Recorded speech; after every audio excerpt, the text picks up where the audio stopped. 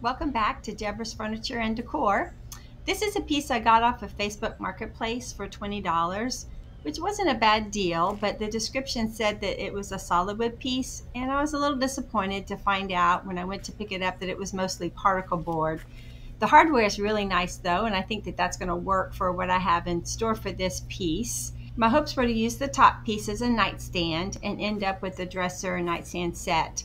But because of the quality of this piece of furniture and what I'd have to do to build a base for the nightstand, etc., and some other things, I decided not to do that. You can see the paint job is a little rough and will need to be sanded and repainted for sure.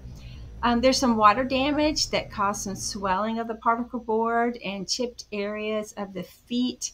So I'm going to have to sand that down and use some Bondo to help protect that, and a shellac spray to also just seal it against any further water damage. So I'll do that.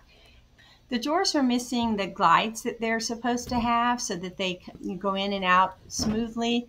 So what I was able to do is take some of the door glides off of the small drawers from the top part of this that I was going to use for a nightstand, and I'm able to add them to the two drawers on the actual dresser that needed to be replaced. So that turned out really well. I also end up using those drawers for a special shelf project later that I'll share with you another day.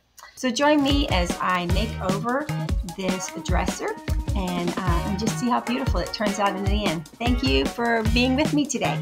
Bye.